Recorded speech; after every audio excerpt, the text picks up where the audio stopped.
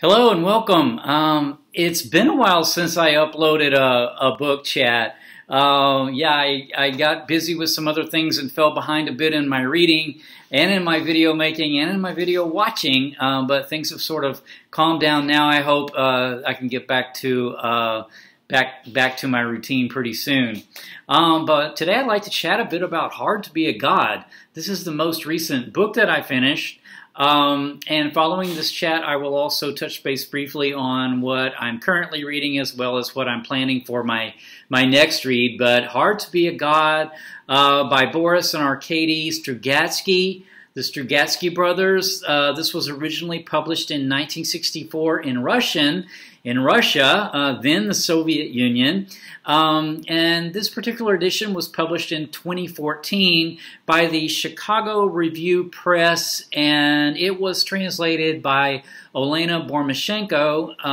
And my understanding is that the original English language translation of this came out in 1973, and that English language translation was from a German translation. And so this edition actually was translated directly from the original Russian text, it's my understanding. Olena Bormashenko also translated the edition of Roadside Picnic by the Strugatsky brothers that I read last year, which I'll put a link down into the details below for that chat, for that book. It's another Strugatsky brothers book that I really enjoyed. But yeah, so Hard to Be a God. You know, I wanted to read this since I read Roadside Picnic last year. I got a lot of comments on or quite a few comments on Roadside Picnic video chat, book chat that I did, as well as some messages, and several people recommended that I read various other works of the Strugatsky brothers, and Hard to Be a God was one of those that got mentioned quite often. And so for this particular read, I buddy read this book with Richardson Reads. So that was kind of fun to read through it together and sort of share our experience and ideas by email that we both experienced with reading Hard to Be a God. But yeah, Hard to Be a God is apparently one of the better known, better highly thought of works of the Strugatsky brothers. Very popular in Russia still today, has been translated in quite a number of languages, and there's been a movie made of it in Russian, a Russian movie by Alexei German.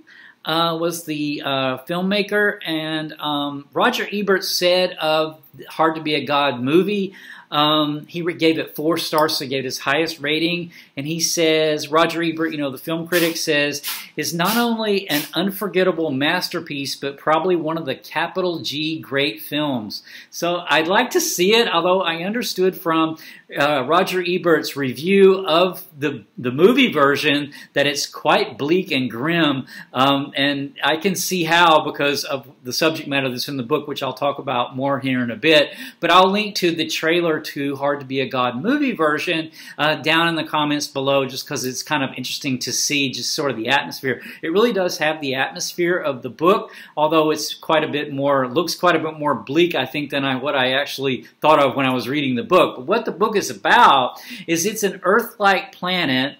It's not Earth, but there are Earthlings there. So it's a planet that's in the development of basically what we would think of as Middle Ages medieval. And so what the people of Earth have sent people who are kind of observers. I think they're called historians, and they wear a sort of a jewelry, piece of jewelry that's got a camera in it, and so they transmit this back to Earth.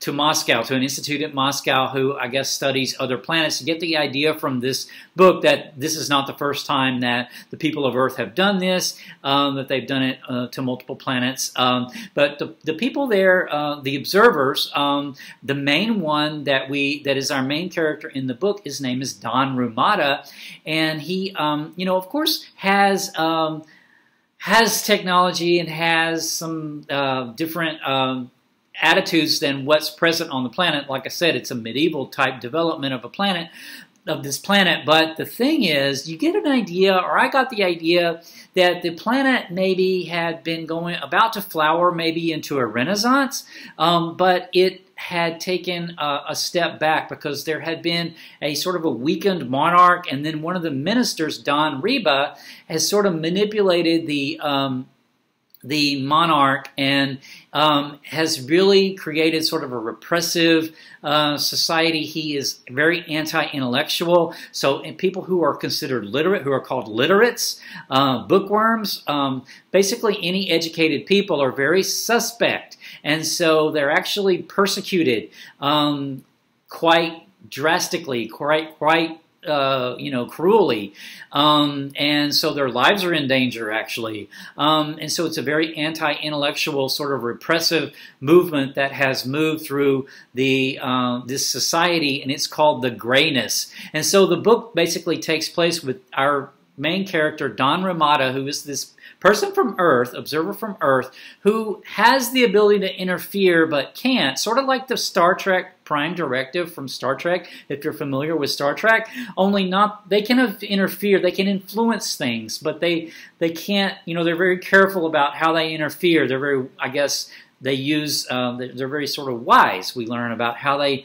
interfere with planets. But Don Ramada, the main character, sort of navigates this shifting political scene and influences it where he thinks he can.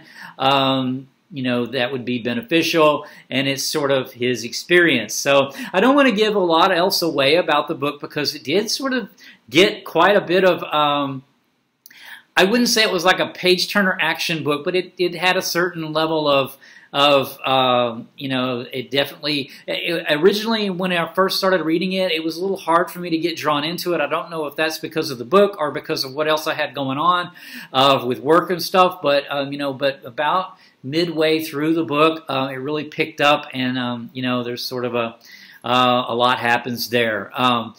So yeah, my thoughts about the book.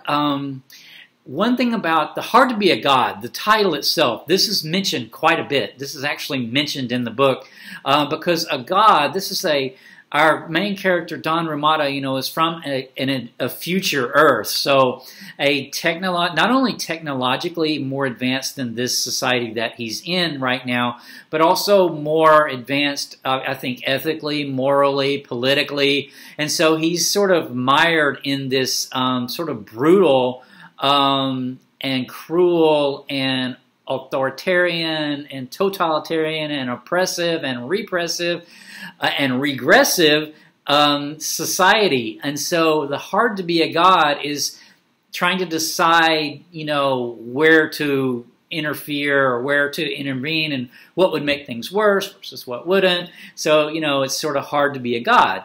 It's hard decisions to make because to this sort of more primitive society, he is sort of godlike. They don't know who he is. So he's in the people from Earth are actually in they're in secret. They're not known in general by the people on the planet. So they're there.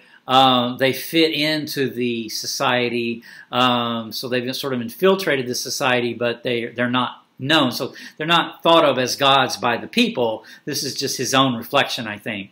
And then, the cool thing about that, though, was the Ramada, the main character's sort of struggle in this society. He was afraid that he was getting brutalized by it. So, he's immersed and mired in this brutal sort of seeing this cruelty and this ignorance because the society, like I said, basically persecutes anybody with any knowledge or any learning.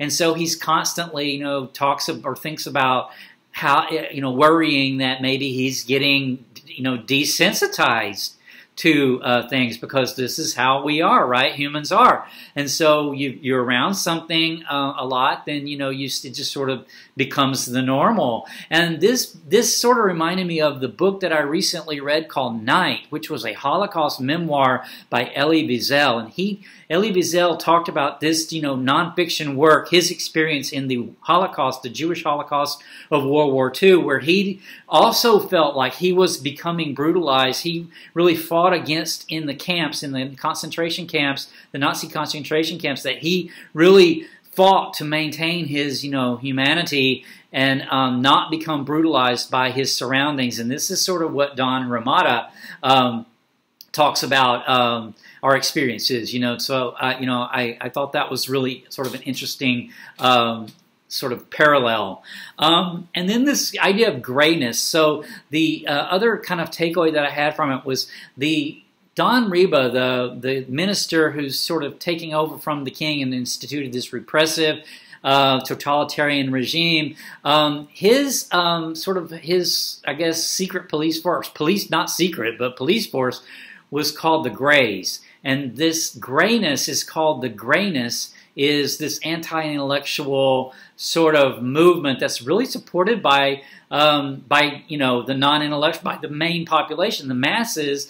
And so the grayness, this idea of grayness, how because this to me was real cool about the book, about how societies can move forward, then they can just as easily move backwards. And so this grayness, when the grayness sets in, the grayness is this thing that's a totalitarianism, sort of, and not necessarily put on the people as far as from an outside force. It's like they want it themselves. They want this totalitarianism themselves. They want this anti-intellectualism themselves. And so this grayness, when the grayness sets in, that's when societies move backwards, I think, was sort of one of the themes of this book.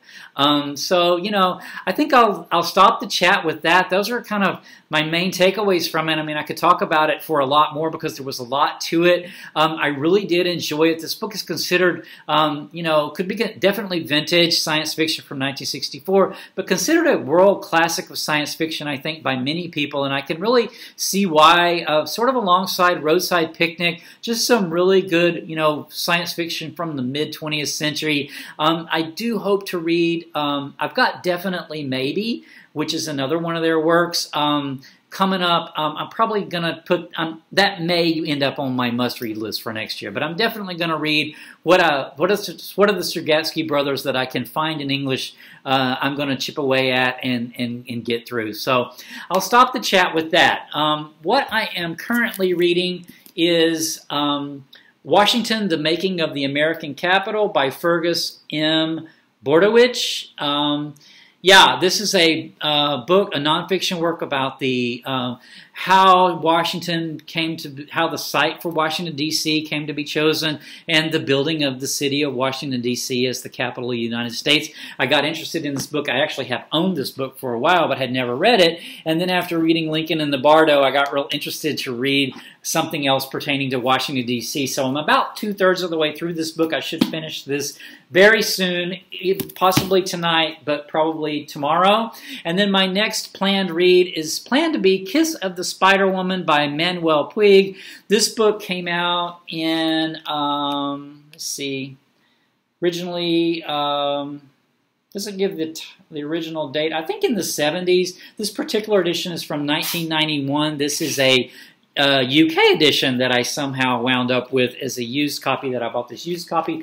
This story takes place in Argentina of, I think, the 1970s, and it's two prisoners in a prison. One's a political prisoner and one is a homosexual, jailed for some sort of morals charge, and their interaction that they have, and that I guess the experience that they have in the prison, as well as the influence that each of them end up having on each other's lives. So this was made into a movie. I've been meaning to read this since the movie came out in the 1980s, and it fell off my radar for about 30 years. And then I thought of it again recently and thought, yeah, I'm going to go ahead and get Kiss of the Spider-Woman read, because I had been meaning to read it for quite some time. So that'll be coming up after Washington, The Making of the American Capital. So I'll close with that. Until next time, take care. Bye.